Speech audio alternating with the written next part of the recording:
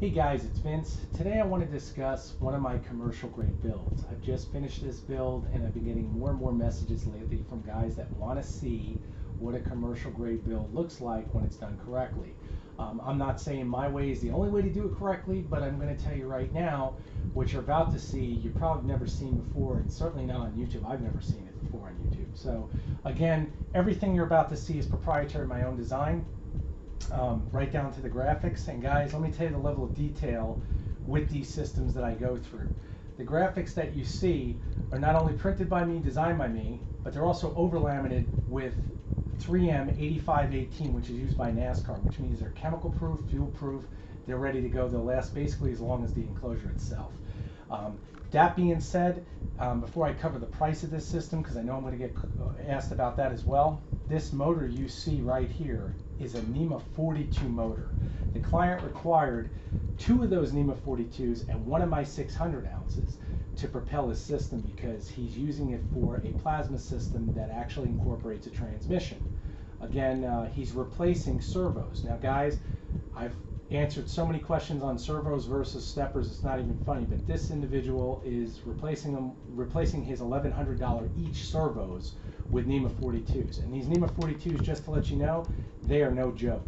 3,830 ounce-inch units a piece, okay? That being said, to give you an idea in scale, this is a Nema 23 600 ounce. This is his 600 ounce that he's also getting. This is for his Z-axis, and these are going to propel his table. Now look at the size difference. To give you an idea of size, I'll just give you an idea of weight. Nema 42s weigh 36 pounds apiece. They are no joke, guys. They are serious motors. They need to be set up correctly where you will get hurt physically, or it could damage your table. It could probably kill somebody very easily. So again, this is serious. This system is serious from point A to point B. That being said, as far as the enclosure goes, I'm just going to cover each part in detail. If you're not into watching a whole video that's long, I suggest you turn it off because I'm going to cover a lot of details here. This system, just to start off, utilizes a 20 by 16 by 8 enclosure. It's a Weidman UL listed enclosure. No corners have been cut. That being said, I will cover the price at the end of the video because I know I'm going to get asked on that a lot. I'm going to open the door now and show you the build. Okay. First, foremost, the drivers we chose, Gecko G203v Vampire drives. These drives are virtually indestructible. Again, 1-year Gecko warranty, bulletproof in design. They are a digital stepper driver, amazing performance. And again, now I'm going to cover in detail what makes this a pro grade system versus what you typically see. This system is designed for ease of serviceability. And when I say ease of serviceability, I'll let you guys be the judge. What you see here with your fan cooling system, thumb screw mounted. Fan up on top, thumb screw mounted.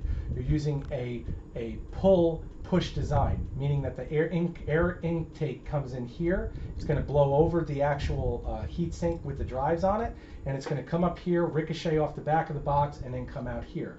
You can see that the 72 volt power supply is mounted on top of the unit. And the reason it is because we know heat rises. So again, you can also see where the extraction fan is placed right near the fan for the actual power supply. Is that heat that's coming out of that unit will come out. And again, guys, this is a 1200 watt unit. It's absolutely no joke. I mean, you're talking a lot of power here. We're looking at 16.5 amps. It's just massive. So again, you definitely need your air not only circulating over the drives, but we need air actually leaving the chassis. Okay. The next thing I want to point out is you have 2 other power supplies. We have a small 5 volt power supply, which actually powers our breakout board. It's actually mounted modularly underneath the heatsink. It's an OEM heatsink from Gecko, which again is also thumb screw mounted. The thumb nuts allow for modular design. Thumb nut mounted for your actual heatsink allows drives to be removed in seconds, along with the terminals for your earth ground, along with your power distribution blocks for both positive and COM, and along with your common terminal for your breakout board, so no daisy chaining was done. Okay, so think about that for a minute. Everything here that you see is utilizing thumb nuts, so you can actually dismantle this board virtually with no screwdrivers, minus the fact that the terminal blocks on the drives themselves require screwdrivers just to actually terminalize the drives. this whole system can be serviced in minutes. The other thing to pay close attention to, and just so you know, I will bring the camera in close to show you everything, because again, I've got the camera set up on a stabilized table, so I'm not making you dizzy as I'm covering this, but I'm just trying to cover all the key points because there is a lot. You can see up here where it's labeled and it says positive and COM for the power supply.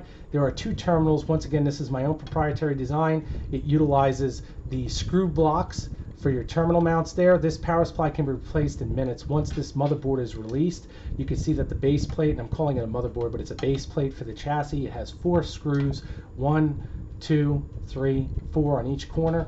Once you remove the actual nut from there, this entire plate comes out. That being said, I'm going to just move the camera now and let it focus up on top.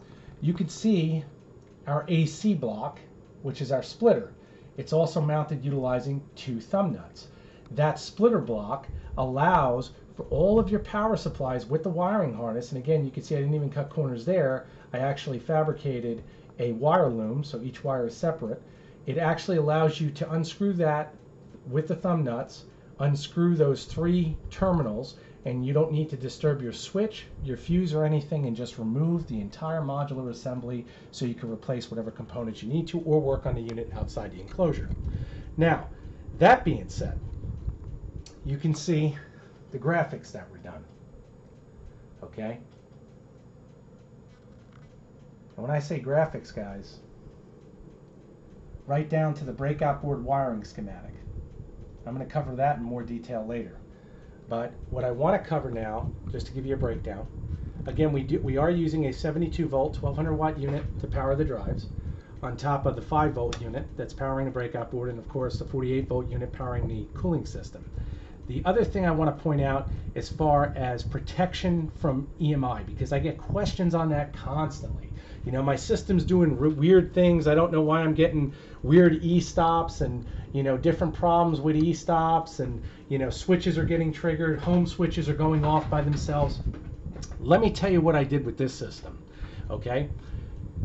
What you see here in this heat shrink that looks like heat shrink, it's actually military grade heat shrink with a conductive cloth inside of it that is used to EMI shield once terminated properly, which of course it is, and it's connected.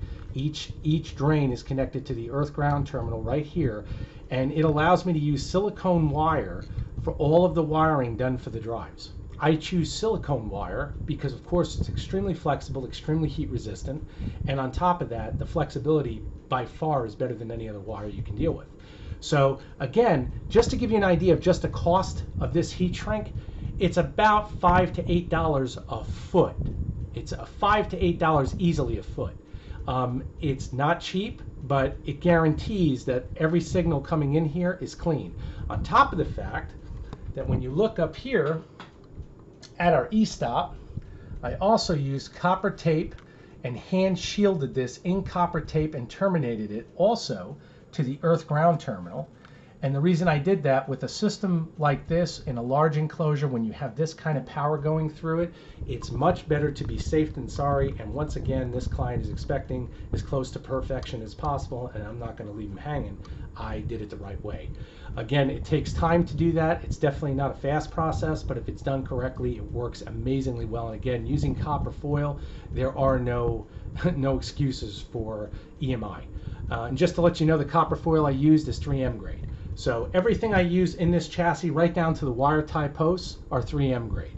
Okay? No games are played.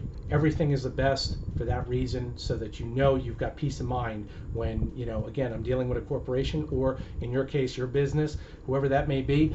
Everything I use in my G540 boxes are actually used here. You can see the Sanyo 60 mil by 38 mil cooling fans. These are 60 CFM industrial rated fans. You got one on the bottom, again, air intake, and then of course the actual evacuation fan, again, is the same exact fan. So again, you have air coming in, air going out. This unit will never get hot. On top of using the massive heatsink from Gecko, I'm going to let you guys just see how big that is. You can see just how large those fins are underneath. You can see that the resistor is installed for our 600 ounce motor, okay, which is for the Z. The other 2 drives are running free. That means there's no resistor because those massive monster Nema 42s don't require a resistor. Okay, they're never ever going to get that hot. Up here, you can see that we actually used a DB25 cable as an extension for the breakout board to make it extremely easy to undo the thumb screws right here, and you can unplug this unit and again remove the entire base plate with all the electronics on it for easy serviceability. This is the difference primarily between just assembling a box for one's own personal use and doing it again in a commercial environment where you're trying to make things easier for an end user to service. Now, one of the big things that you guys are probably picking up on, especially with all of my new designs, I try to make things as easy to service as possible. You guys are typically not going to have technicians. Let me just grab a drink real quick. Excuse me. You guys are not going to have technicians to help you and service the unit. You know, I don't know if in his shop he's going to have a technician to do it. So what I do is I build in the serviceability factor in the units to make it as easy as possible. If you have to switch a drive out, it's minutes. You know, your downtime is limited to minutes. Oh, Vin, I need a drive overnight. I can do that. I need a Saturday delivery. I need it yesterday. I got a client that's got builds that needs to get done. I don't have time. You got it. That's what we're there to do. You know, I mean, that's when I say, when I tell you the price on this unit, you will understand where all this came from. This is engineering at the base level. Everything in here is thought ahead so you don't have to. I wanted to make it as simple as possible. When I say simple as possible, again, right down to knowing that within 2 weeks you'll want to clean your fans. Nothing sucks worse than you having to go in there, mess around for 3 hours trying to clean the fan, thumb screw mount, you're in and out, you're done. Right down to the aluminum fan filter, because aluminum fan filters give you much better air flow through the case rather than them foam garbage filters that everybody seems to like. Again, seeing this done correctly totally changes the game. I think it really defines what is actually done. And like I was explaining about the power supply, you can see those two knobs. You see the red one and the black one right up there. You see them too. Those two you just unscrew. You can remove the terminals to your actual power distribution in seconds and have that unit swapped out immediately. 4 screws later, you're done. Nothing to it, and it can all be serviced outside the unit. Right down to wire looms being used, handmade, being used on all of your power cables. You can see the breakout board underneath. Now guys, something else I want to point out that a lot of guys don't think about, and this goes back to the EMI noise issue. Look at how close I put the breakout board to the drives. If you notice in all my chassis, I try to keep the breakout board virtually on top of the drives. And the main reason that is when you have shorter wire runs, what does that mean? It means lower EMI. Okay, so always think in that consideration. You can see your power distribution, everything is very, very close to the drives. I mean, we're probably way under, I would say, 15-inch runs, even at the max, and that's for the Z-axis. So when you do that, you're limiting your EMI. Think in terms of that. If you're building your own system, you can use a lot of what I'm doing here in technique. You don't have to go crazy and use, you know, expensive heat shrink and stuff like that, but definitely use some of the techniques that I'm talking about, because it's going to save you a lot of time, a lot of money. And I'm telling you now, if you're going to build a system for yourself, or you're certainly going to buy one for yourselves, I'm telling you right now, look for simplicity. Think in terms of you servicing the unit. My last video was simple stupid, and if you look at this chassis, let me show you how simple stupid we are. Watch this. One of the things you're going to notice online, now you can see your breakout board wiring diagram, okay? And you can see typically online you'll get the wires, and they come into the terminal block, and you're trying to decipher, okay, what the hell does this go here? And I'm trying to figure this out. I don't know what that goes there. Let me show you what I did. If you take a piece of paper, and you can see this is only a 3-axis system. This board supports up to 6. If you take this piece of paper and a wiring diagram is done right, you can wire each drive and block out the other drives to make it very easy on your eyes to make sure you're correlated to the right component of what you're hooking up. Okay, so if you look at X, green wire direction is 3 and white wire step is 2. Okay, and then you just slide over.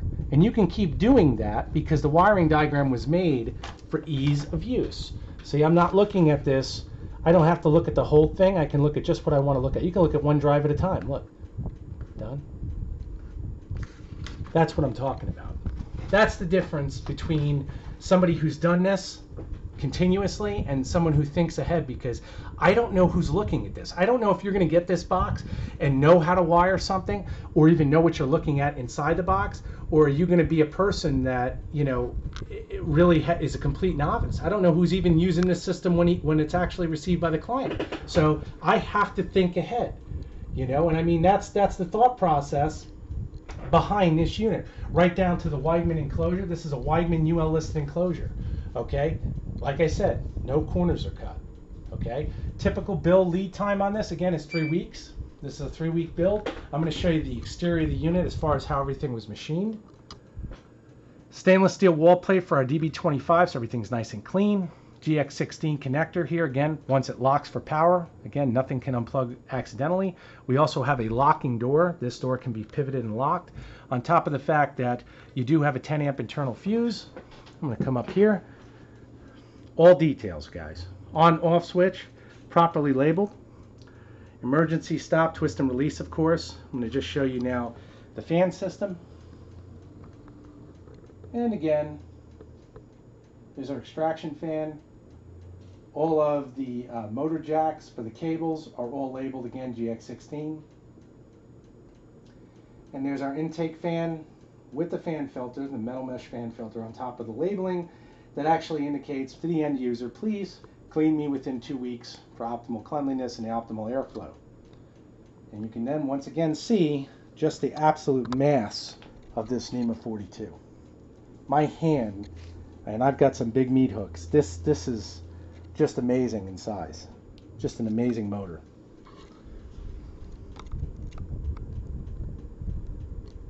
So again, to give you an idea of the price of this unit, this sold for just under $4,000, including all the motors, building the motor cables. Again, he had 30-foot 18.4 shielded motor cables using GX16 aviation connectors. Now guys, just to give you an idea of the aviation connectors I use, here you go. These are locking connectors. These are no joke. Plug and play, ready to go, and they lock on. Everything in this system you see is soldered and fluxed and also heat shrunk. Okay, there are no corners cut. Everything here locks in. You can see all these terminals, those are all heat shrunk by hand, and that's what yields, again, a system that I can guarantee will yield professional results. So hopefully this is the defining factor for when guys ask me, you know, what exactly do you recommend? And like I said, you don't have to go to this level per se, but you should be looking at the organizational factor and the factor of how can I service my unit the easiest format, because honestly, when you're alone, nothing sucks worse than when you have to dig in and try to figure out, oh my God, how do I get to that without disturbing this? And then you've got downtime, and typically you'll have orders, and then you're trying to fill orders. It's a mess. So think ahead. Like I said, use some of what you have here in front of you as far as, you know, helping you. I hope it's helped someone, especially if you're looking at starting, you know, a project like this where you're looking at building your own unit. This will give you a really good example of what you can expect if you take your time and really just try to figure out the enclosure you're working with. I can't emphasize that enough. You know, I've worked with this size enclosure for some time. I'm just trying to level this camera for you because it's just bothering me. Just give me a second. Yeah, there we go. But overall, I mean, dealing with this size enclosure, it allows for a lot of room and it allows for a lot of planning. If you're using a smaller enclosure, do the same thing. Go through the enclosure, check the fit of everything, make sure everything, you know, is aligned, and everything that actually, you know, you want to put there is logical. You know, it never makes sense to keep your drives mounted at the top of the box with the power supply, or putting the power supply right near the drives. I see that done all the time. Your drives are going to generate heat, and so are the power supplies. You want to separate them. You want your drives low where it's going to be cooler in the box, and you want your power supply up at top with an extraction fan because it can extract all the heat. And again, air coming in, air going out. It's very simple. But again, it's overlooked virtually all the time. I have more and more clients tell me that, you know, do I really need cooling? Is it really something I should think about? Guys, everything that's done in this box is done for a reason. Believe me, I'm not doing extra work unless I know it gives the client peace of mind and me peace of mind knowing that it's done, you know, to the best of my ability. So overshooting a runway and using military grade spec heat shrink, that gives me peace of mind. And it's also faster, because if I had to use 18-4 shielded cable here, which I see done a lot, which is fine if you want to do that, it doesn't allow optimal flexibility. If you start terminating with 18-4 shielded, you're going to find, if you've never worked with it, trust me, you're in for a treat. It's great cable, but it does take a technique to work with it, because again, as you're trimming that cable, you got to remember that PVC casing, once you go to trim it, if you go too deep, you'll cut into your conductors, and once you fracture any of your actual casing on the wire, that's pretty much 86th. So, or it should be. I have some guys that'll insulate anything with electrical tape and you're okay, you know, but for a professional system, I would never, ever release anything like that. It needs to be done right, and that's what this is defining. It's not just tying wires. It's not just making things look pretty. Everything in this system is done for a reason. So again, I hope this has been informational. I want you guys to have as much knowledge as possible. I'm there to help anybody. I'm getting a lot more messages and emails, and I really appreciate and love the support. You guys have been wonderful. Again, this channel is all based around being positive. I don't care what your knowledge is. I'm not here to say I'm better than anybody. I'm here to say let's educate each other and make each other as profitable as possible, because again, I look at us working as a team. You know, whether you buy from me, you buy from someone else, you ask me a question, if my knowledge helps you get ahead and your knowledge can help me in one way or another, and believe me, I learn a lot from you guys. It's all about that. You know, we work together, and that's what I'm here for. So again, my name is Vince. I'm lead engineer over at eDealer Automation. The store on eBay, my store is eDealers Direct. I get asked that a lot. Just search on eBay for eDealers, you'll find me. If you have any questions, you can message me on my email is storm2313@gmail.com. Again, you can message me there, whichever one you're comfortable with, I'm fine with. Typically, I say message me through my email because my eBay messages are just blowing up constantly. So typically that box gets full. If that is, just message me there. Once again, I thank you all for your support, and I hope this video has been helpful. Take care.